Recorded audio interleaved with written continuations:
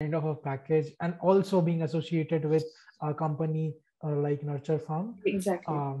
And that was the first time when I actually started thinking, what do I want to do after I get out of college? Kind of built me, it had told me everything that I needed to know. After that, I learned almost everything, like all these fundamental subjects.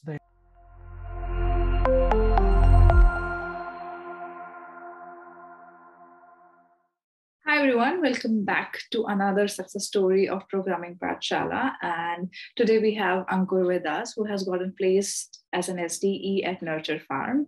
His story is full of motivation, of course, and he will also be taking us through his interview process as well as his resume building process.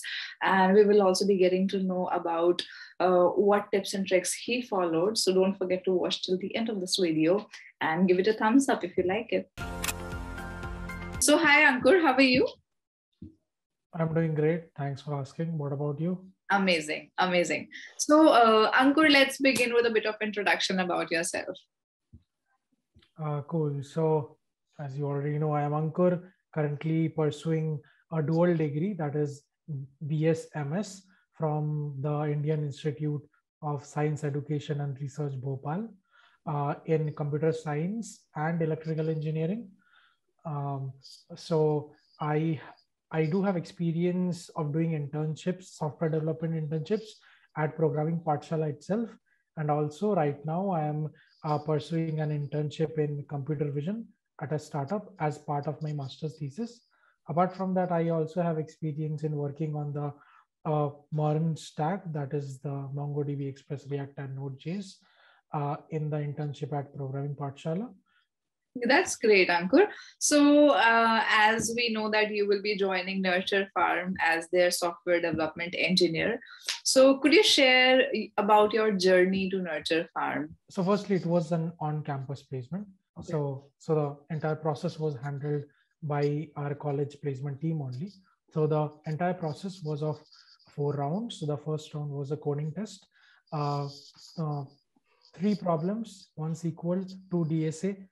Difficulty level was lead code medium hard. And then the next 3 rounds were interviews. So the first interview again was a pure DSA round. Again, the difficulty level was lead code medium hard. The second round was a bit longer, and it was a pure machine learning round. Okay. Because my software development role is a machine learning inclined role. So it revolved mostly around classical machine learning concepts, and also a system design question from the perspective of a machine learning engineer. And the final interview was an HR discussion, mostly around cultural stuff. Okay. So that's good. So Ankur, now that you have reached Nurture.farm, how does it feel to be reaching there? How's the feeling? Truly speaking, it is an amazing feeling. Like starting out my career with such a kind of a package, and also being associated with a company like Nurture.farm. Exactly. It is an amazing thing to happen, actually. So yeah, I feel amazing. So your journey to Nurture.farm, you must have had too many obstacles, or some problems or issues, even with the courses, or your preparations. So tell us something about your journey. So the journey, it's not a few months journey. It had been a long journey. I think the time this entire thing started, I exactly remember it was the February of 2020. I was in the second semester of my 3rd year. So as I said, it is a 2-year course, like dual degree course, 5 years course. Yes. So I was in my penultimate year then, but then I actually had a plan to drop off after my 4th year. So that was actually my pre-final year. Okay. So I was in the second semester of my pre-final year, and then in the tier 1 colleges, most of the tier 1 colleges, good students have already got placed into some amazing companies for their internships. And that was the first time when I actually started thinking, what do I want to do after I get out of college? Like, I need some kind of a job or something, right? Yes. I won't be going for a PhD or something else. So that is when I came to know that most of the students actually become a software developer after doing a CS degree. And that is when it started. So it had been a journey of 2 years.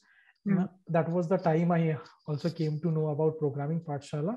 And I think it is almost going to be 2 years that I have been associated with Programming Pathshala. Wow. It started from April 2020. Yeah. So as you have already mentioned Programming Pathshala, how would you give your insights on the course here at Programming Pathshala?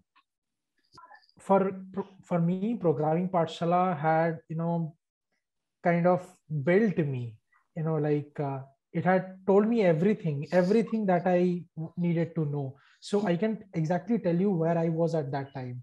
So when I joined Programming Pathshala in the month of April 2020, till then I knew basic Python. I had a very simple project that I have done as an internship, as a research internship. So that was all that I knew. And from April 2020, after that, I learned almost everything. Like all the CS fundamental subjects, the entire DSA, like everything about DSA was taught to me by Programming Pathshala. Even the language that I'm most comfortable in right now, which is C++, even that was taught by Programming Pathshala.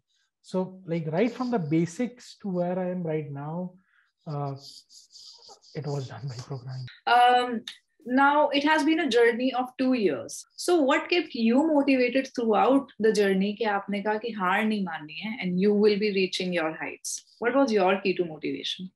I think one of the biggest reasons for me was even though I had been someone who had been performing really well in his school, and after getting into ISER Bhopal, which is a tier 1 college, I kind of let my academics go down a lot. I wasn't performing well, even though I was able to get some amazing peers. I did not care much about my academics, and things wasn't going well. But it was when I got almost at the end of my pre-final year, and I started seeing posts on LinkedIn of people getting into amazing places, and then I started having this feeling, how do I actually get a job after I come out of college?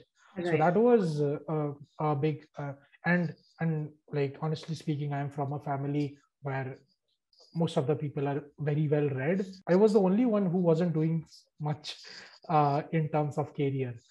So that was the point when I felt like I need to do something, given the fact that the kind of resources I have been provided with and the kind of people I have been able to, grow up with around. So based on that, I should be able to achieve more and get a bit more serious with my career. So yeah, that was the point. And when I joined Programming Pathshala, I took this oath to myself that after I joined this coaching, whatever they teach, I'm just going to blindly follow whatever ask and tell me to do. And the only thing that I will make sure that I am the best in the batch that I've been allotted to. I got to be the best, and I should always be in the good books of those of the faculties that. Amazing. So Ankur, before you leave, any words of advice for our budding software developer engineers? So there are a lot of people I have seen who get into this debate of how the current interview system has been set up by mostly the tech giants or the startups paying really well. And generally the debate is around why such DSA is required for a software developer who solves problems, which is much different from a DSA problem. But I want to clear this out that this argument is totally not true.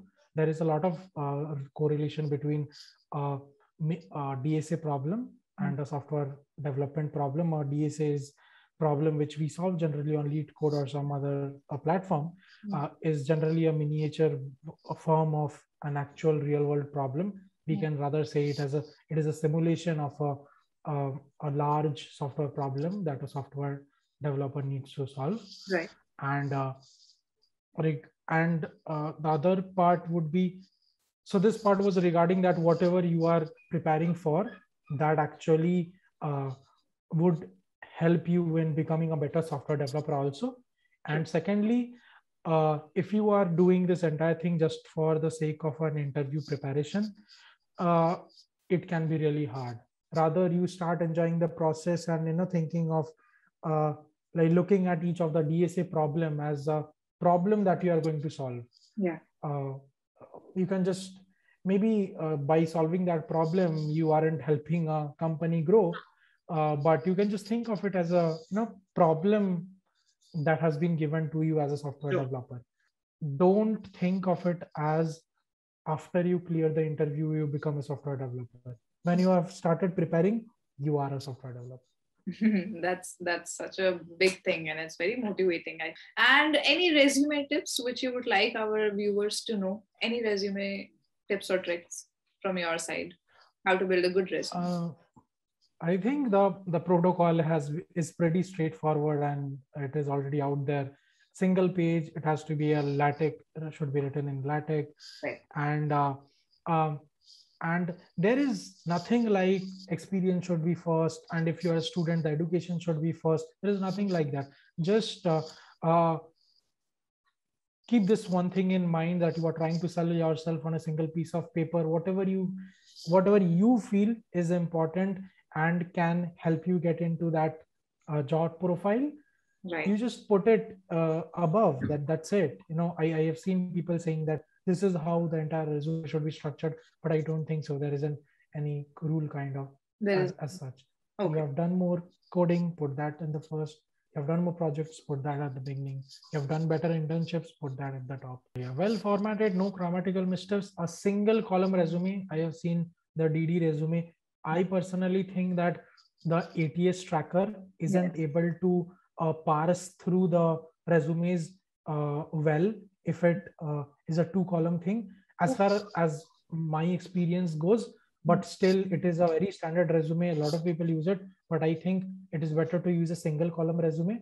And coming to the priority, as I just mentioned, put the one at the top which you feel is better for you.